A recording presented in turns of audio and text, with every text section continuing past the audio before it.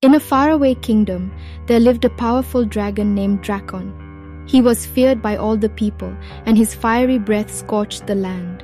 The king and queen of the kingdom had a beautiful daughter, Princess Amara, who was known for her intelligence and beauty.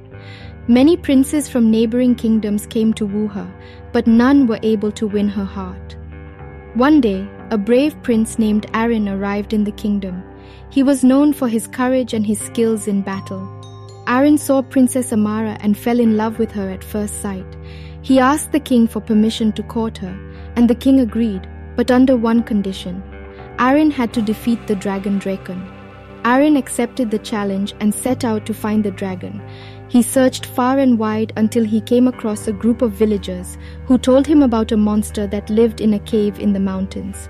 They warned him that it was almost impossible to defeat the monster, but Arin was determined to save the princess. Arin made his way to the cave and found the monster, a giant, hideous creature with razor-sharp claws and teeth. They fought a long and grueling battle, but Arin emerged victorious. He had wounded the monster and managed to escape the cave alive.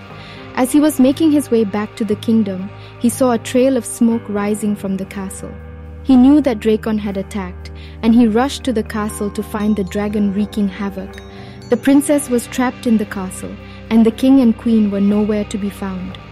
Arin drew his sword and charged at the dragon. They fought fiercely, and Arin was able to wound Drakon with his sword.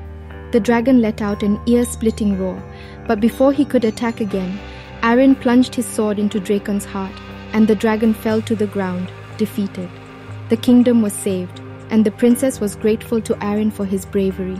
She realized that he was the only prince who had proven worthy of her love, and they were married in a grand ceremony.